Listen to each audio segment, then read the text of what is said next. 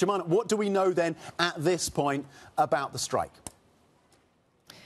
Yeah, good morning, Tom. Well, ever since Iran's unprecedented attack on Israel last weekend, there's been rampant speculation as to how Israel were looking to respond.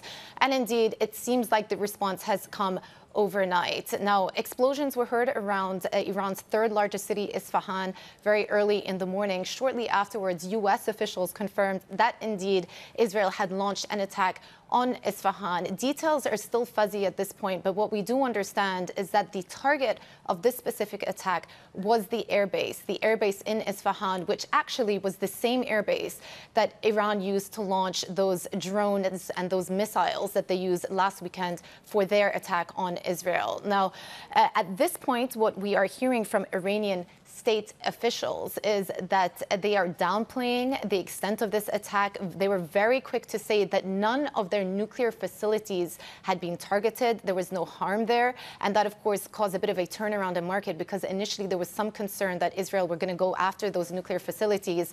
And they're recently just saying moments ago, Iranian local media, Tasnim, has also said that there are no reports of an attack from abroad on Iran's central city of Isfahan or any part of the country, and that Iran's own air defense system was the source of all of that noises. So again, details are very fuzzy at this point, but analysts are quick to point out that if this is indeed the Israel response to those unprecedented Iranian attacks on Israel last weekend, then they are deemed to be quite limited and proportionate in nature. But of course, it is up to the Iranians at this point on how they will choose to respond.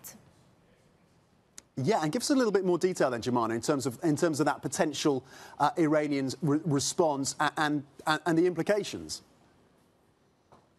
Yes, so the Iranian state media have actually denied that a Security Council meeting is taking place at this point. So we haven't had anything from Iranian leadership. All that we can parse together is what we're hearing from Iranian state media. And as I just said earlier, they have been denying reports of extensive damage within the country. But what we do know is that Israel themselves are preparing themselves for a possible retaliation. We know that the U.S. Embassy in Jerusalem staff there have been warned about the possibility of a retaliation as well.